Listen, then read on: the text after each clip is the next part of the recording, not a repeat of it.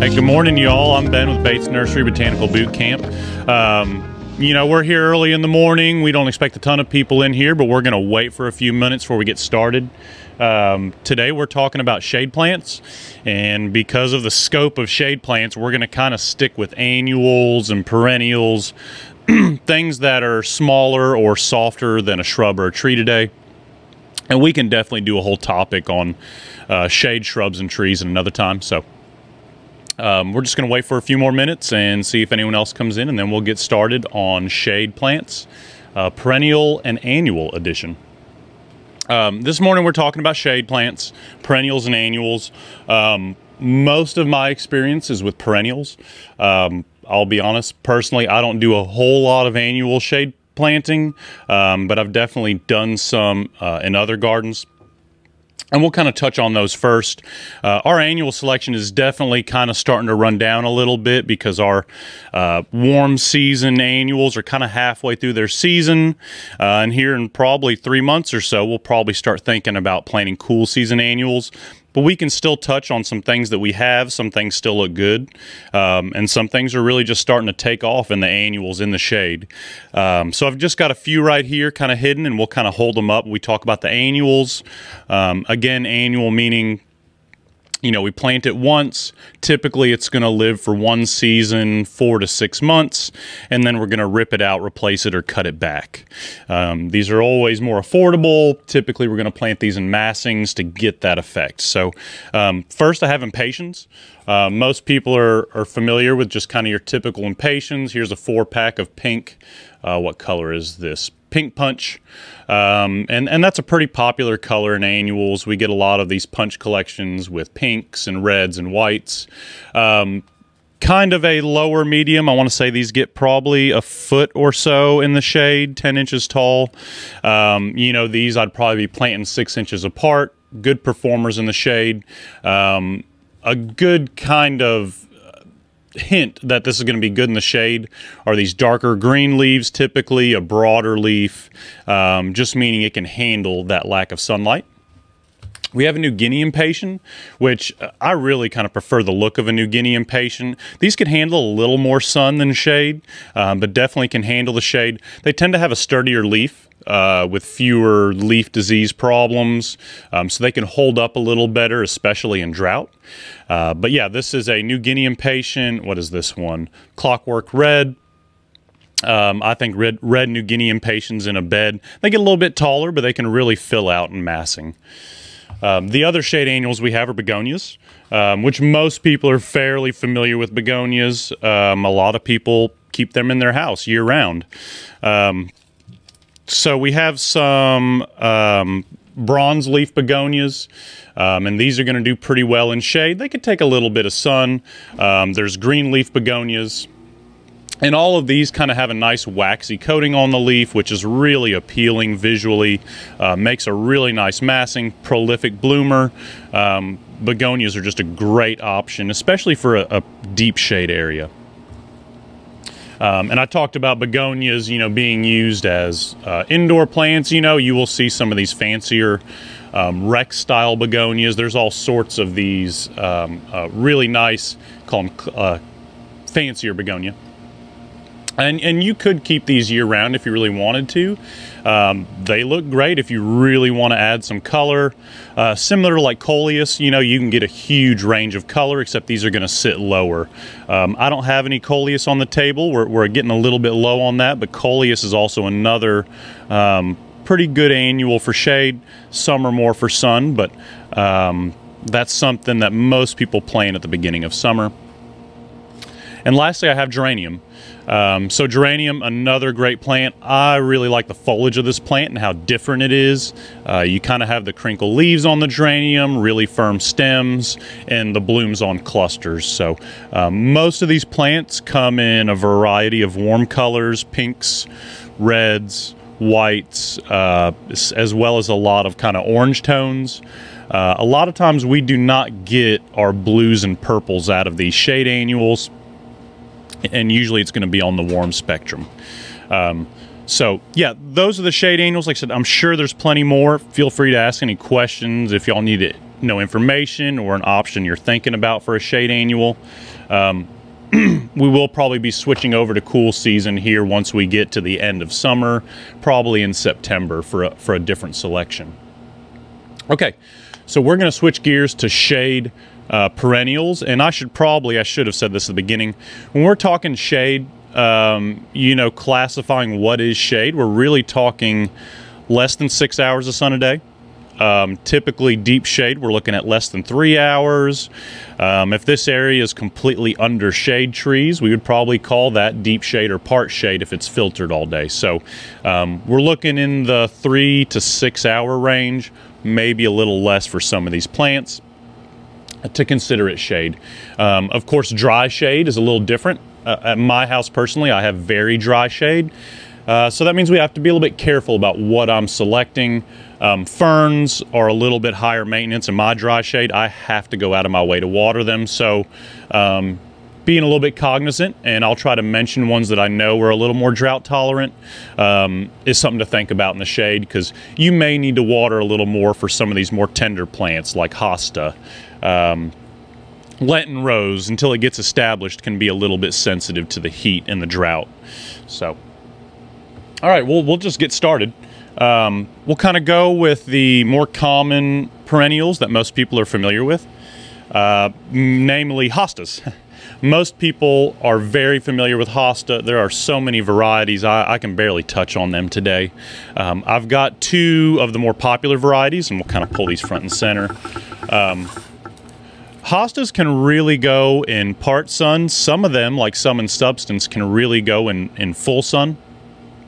And a lot of them can handle deep shade, and it really depends variety to variety. I have found that the ones with these thicker, denser leaves, more pronounced ridges, seem to handle the sun a little bit better. It's just a sturdier plant.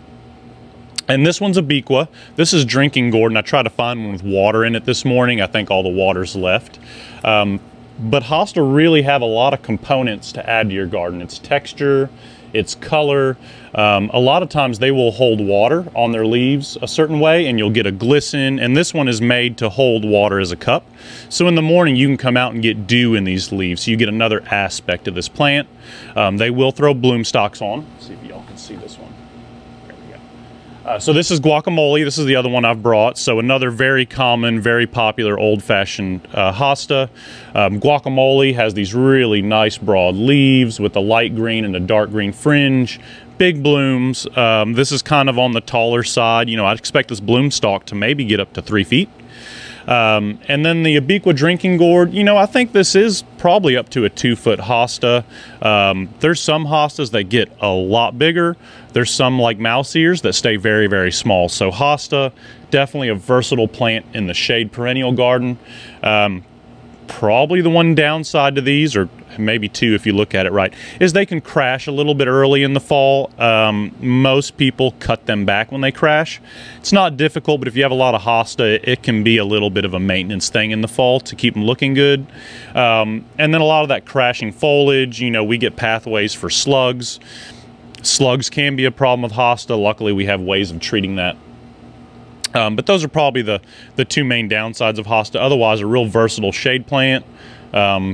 Every shade of green you could imagine, white, so great options for adding color and contrast. Like you can see this display up here, we have a lot of greens, but different tones of green, which we get a lot of in the shade just due to reduced bloom potential. Okay, so those are hostas. Again, you know, folks collect hosta, so there's a lot to go into there. We usually carry quite a few varieties. Ferns, kind of something that I use personally a little more in the garden. So we have kind of 3 ferns that I'm a little more familiar with here. We'll kind of pull these. So Christmas fern, a couple of evergreen ferns. And ferns generally can be very shade tolerant. So that deep shade location, these are going to be really prime for.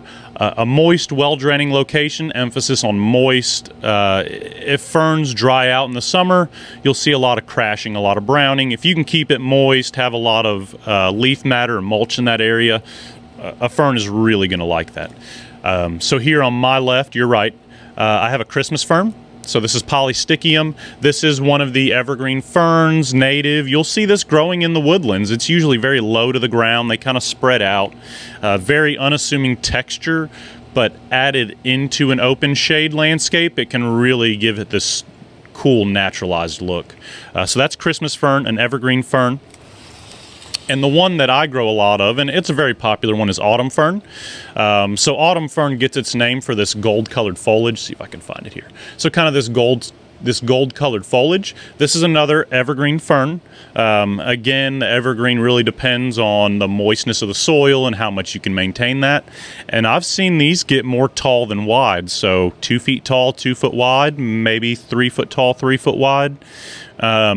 Really nice for texture, really nice for evergreen color, giving you that kind of orange that's really missing in the shade garden. Great in massing, great on kind of borders. And then the last one I have here, see if I don't bump the microphone, is a painted fern, which just for color contrast and texture, you know, this is a Japanese fern, I do believe we call it. This one's regal red, but ethereum. So this is a Japanese painted fern. These are actually notoriously a little more drought tolerant than other ferns. You know, they have this very kind of coarse, crinkled, parsley-like texture, I guess you could call it. And then they kind of have, sometimes it doesn't show up well on camera, but they have a white inside to that and a dark margin, which really shows up in a shade garden. I found in the shade garden using yellows and whites can really give you this sense of a draw into that space, and this is a great one for that. Maybe paired with, we have this Japanese forest grass over here we'll talk about in a second. Great combination for that kind of oriental, flowy shade garden.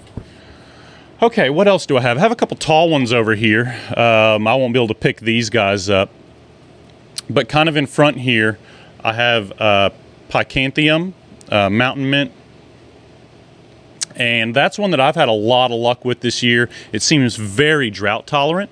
This is one that if you're all about the pollinators, the bees, the butterflies, it's a big one. So a native with leaves that are fragrant, similar to like a spearmint. And then what I really like is they get this, see if I can get it to where it looks like it. You get this kind of a gray foliage on the surface before it blooms. Kind of an unassuming bloom, but I think in massing you can really see that sheeny gray look that sits at about 2 to 3 feet. And that's really kind of neat for that shade garden. Height, they seem to have very sturdy stems. And again, great for pollinators in the shade. And that's mountain mint. Behind it we have cast iron plant.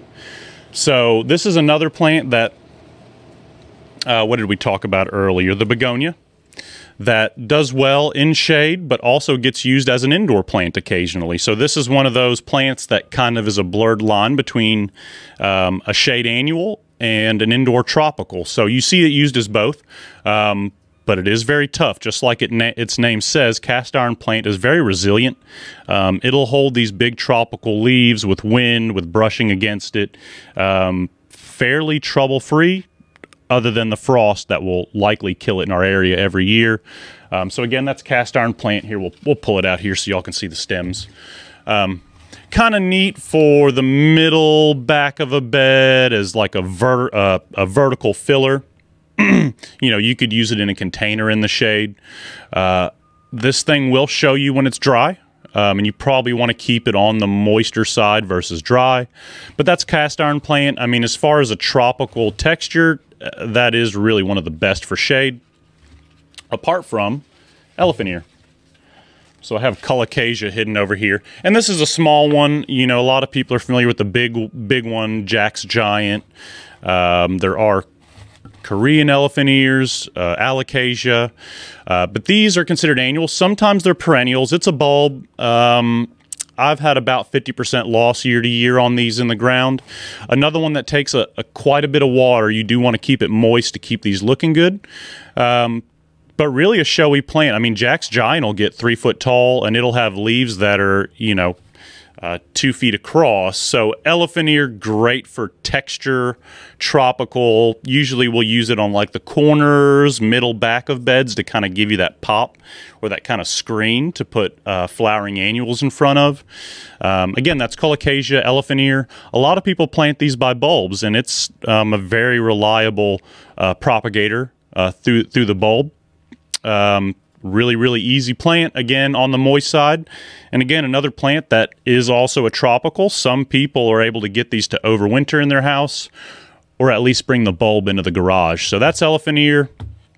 Cool for that tropical shade garden.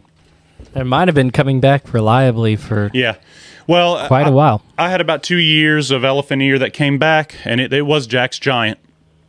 And I've only got one this year, so whether it was drought, maybe it dried out this spring, maybe it got too cold in the winter, but I had 1 out of 3 survive this past year. It's kind of hit or miss, but they're very affordable. They grow quick, so if you have to replace it, typically not a big deal. All right, a couple other plants we have here going to the other side. Up front, I'll go ahead and talk about Astilbe. This was our own Austin Lowen's pick. And Astilbe is an awesome one. There's some bright red Astilbes, pink Astilbes, white Astilbes. Prop it up a little bit. Let's see if I can get there. There you go. Okay, so that's Astilbe. Really great for a rugged shade garden plant. I mean, as far as drought tolerance, I think this is probably going to be way up there as far as drought tolerance. It does spread a little bit, but it is pretty tidy and compact. You can deadhead the blooms to make it look better, but Astilbe is a great low kind of front or mid of a shade bed, just massing for color. Long-lasting bloom, typically all through the summer, maybe into fall a little bit. They all just about have that dark green fringed foliage, which I do like, that kind of coarse fringe on it. You know, it does kind of mix with this fern. So, you know, maybe don't plant it next to a fern, maybe have it next to something more like heuchera with a coarse leaf, or next to your hosta with a coarse leaf. I think it would go great with.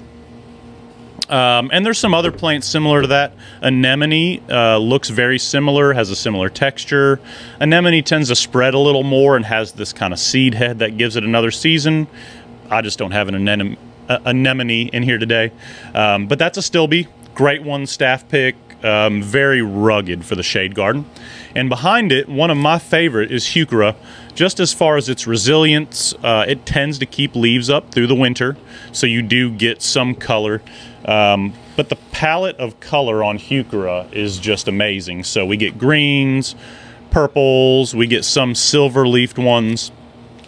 And commonly this is called coral bells. And let me see what varieties you have here. So the lime green, lemon love, it's a fairly common one.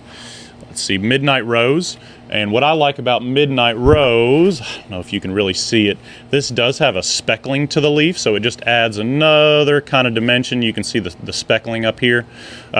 Real neat. You know, there's probably 25, 30 varieties that we have, all different colors. Really great to be used as a color palette through the shade garden. So I like to use these middle of the bed and then across the shade garden to give you some continuity. Just use it as a balancer for the color in that bed. You know, I'm kind of partial to the greens, the lime greens, to contrast with dark leaf plants, but there's a lot of options out there. Fairly tough and tolerant, and generally under 2 feet, usually 2 by 2. Some varieties can get a little bigger, but they are easy to prune. Again, that's heuchera, coral bells. And then I do have a heucherella back here. I'll pull it to the front. Heucherella, also known as foamy bells. Let me see. I believe this one has an interesting name. Yeah, this one's buttered rum. Doesn't that make you all thirsty here in the morning? Oh, yeah. Buttered rum. And this kind of does have that caramel. There is a heuchera coral bell called caramel that's got a similar color. But foamy bells is a little more sensitive, so this really would like a deeper shade of moisture soil. It's got a finer foliage and a smaller bloom on a little short panicle. So this is kind of nice for a low part of a shade garden, almost almost ground cover-esque. So they usually sit real low and have little foamy bells on top of them. So that's Heucherella, very similar to coral bells, a little more petite, a little more sensitive, but still worth a mention. All right, so I've got Bernera here. We actually just got some Bernera in yesterday, and they look really good. This is Jack of Diamonds, and this is great for texture. Again, it seems like in shade, color, and texture are everything just because of reduced bloom potential. But this thing has a great silvery color. I mean, it actually has a sheen to it. Again, that's Bernera, kind of a low, oh, what are they going to say the height on these are?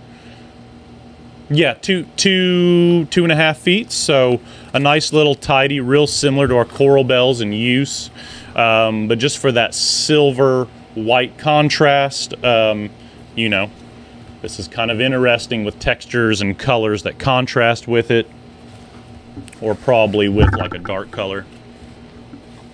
Oh. Like that. You know, so this will go really well, and you can use that kind of white center across your shade garden. Really neat combination plant. Okay, we're getting close to the end of this table here. Lenten rose. This is something that we hear a lot more in spring, but it is an evergreen perennial. You know, it's almost into the realm of herbaceous shrub. No blooms on this right now. Typically it's going to bloom through winter into spring, and then the blooms will kind of peter out at the beginning of summer. But Lenten rose, or a hellebore, is a really neat old-fashioned plant. They tend to form massings year after year. I usually see them in maybe a 3 to 4 foot wide massing, 1 to 2 feet tall, a great rugged spiny texture. Something we usually only see in shrubs like fragrant tea olive or like holly. So you can kind of get that texture with an herbaceous perennial. The benefit to that is you can lose some leaves and it can rejuvenate, and it can really be a little more tolerant once established. Again, that's Lenten rose. I wish I had some blooms to show y'all, because the blooms are quite neat. They're very constructed and firm, so they last a long time, and it is evergreen, so this thing will stick around in your garden. I mean, you can see it against this green heuchera. You know, put this with lighter colored plants and it can really become like a backdrop, or something to contrast with those, and very tough once established. Usually by year 2 or 3 you're good to go with Lenten rose. Okay, a couple grasses. I guess grasses, I should say a sedge. So there are some options if you want a grass texture, and we're not really talking about ground covers, liriopes, monkey grass, vines, that sort of thing. But this is a clumping grass, similar to liriope, and this is a sedge. This is Everglow, part of this Ever Sedge collection. But the cool thing about sedge is you're going to have this very firm, really an evergreen foliage. You'll probably need to trim this from season to season to clean it up, but great for that grass texture in the shade. There's a lot of sedges that spread and lay over. There's native sedges. Just a great option for color. This one has variegated leaves, so it's got this kind of white fringe. Some of these are bright yellow. Some of them are almost white altogether. Some of them are almost dark purple. So sedge, another one of those plants, texture, color, we can play with to kind of take the place of some blooms in the shade. So even though we do like our blooms, you know, this thing can really make other plants pop. You know, coarse leaf, coral bell next to this grass, you know, both of these are amplified. And especially in the shade, it allows us to kind of visually see each of these plants because they're contrasting with each other. Speaking of texture, so this is Japanese forest grass. Really great, especially for a deep shade location. So we can make a little room here. Japanese forest grass, and it's really, and I'll let y'all see the picture here on the tag. Really, it just needs to, whoop.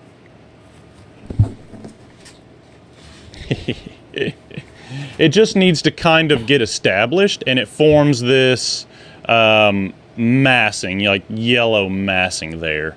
That's as close as I can get, Ben. Yeah, sorry. We're probably not going to see it, but y'all can see pictures of Japanese forest grass established. It's fairly common in Japanese gardens. You know, they look a little bit sparse in these pots, but once you get them in the ground and massing, they form literally like a mat of yellow, frilly foliage. That's great for putting under Japanese maples, under shade trees. Really just good for this texture element. Again, it's very fine. You can see it with the Japanese painted fern in front of it. Just for that delicate Oriental style garden, Japanese forest grass is a great one. And like I said, it's really, if you look at pictures of these mature in gardens and massing, just a really cool sight to behold. It almost has the effect of flowing water when you see it in a landscape, so really neat for texture. Again, this is a grass. I believe the species is Hakanakloa. So one of those that's hard to forget. Again, Hakanakloa, Japanese forest grass, just another good shade perennial.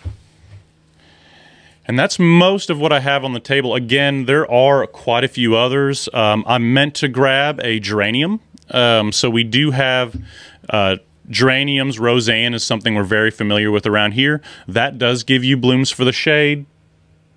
I think I did have, I think there's another plant hiding up here.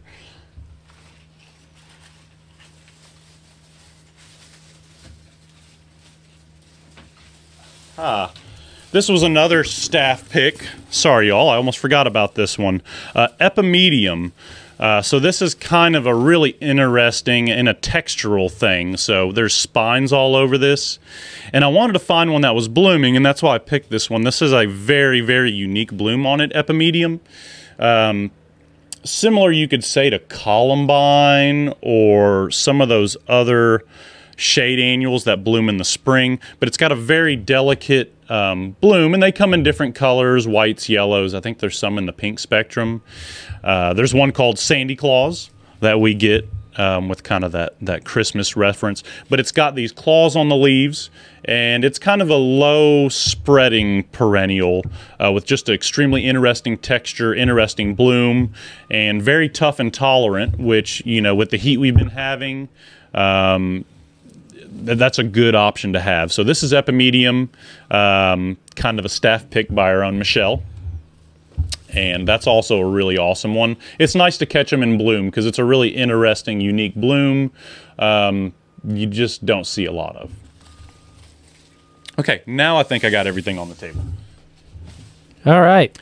And like I said, there's a lot of other flowering shade plants. You know, we could probably go on all day for that, so feel free to ask us questions, or if there's things you're interested in, run it by us. So, yeah, if anyone has any questions, just let us know. Teresa on Facebook asks the question, how large does one Japanese forest grass plant get? They are a slow spreader. Typically, they're not going to get above a couple feet whenever they're massing. I'm not sure what their Monrovia is going to say that the size is on them. Yeah, 18-inch tall and wide. You know, typically people are going to plant these about a foot or two apart for that massing. I think they can slowly get larger, but yeah, I would expect 1.5 feet by 1.5 feet, maybe 2 foot on this plant, and then it's going to start laying over. So, you know, if you're going to do massing or somewhat of an edging, I'd probably plant these 1 foot, 1.5 feet apart. 2 feet if you want a little bit of independence. So, yep, that looks to be about it. Ben, take it away. Yeah. Yeah, this is exciting. I specialize a lot in shrubs and trees, so, you know, this is kind of getting me exciting. I can't wait to talk about some shade, trees, and shrubs, and definitely if y'all want to talk about any of these plants, come in and pick our brain. You know, we all love to explore new options and find new ways of doing things with you, and things we haven't thought of, and things we've tried and true before. So these are really fun plants to play around with and move around in your garden. Again, it's hot and sunny, so just make sure you water your plants when you get them in the ground. I just recently put a shade tarp, which y'all will probably see whenever we come take a look at my personal garden tomorrow. I have put up a fake tree or shade tarp over my shade plants just because they have getting seared. So, you know, check your environment. If it gets a little sunny, do whatever you can to protect your shade plants, because they're just going to keep doing well, especially if you get them through this heat in the summer. So thank you all for letting me talk with you all about shade plants. Have a good one.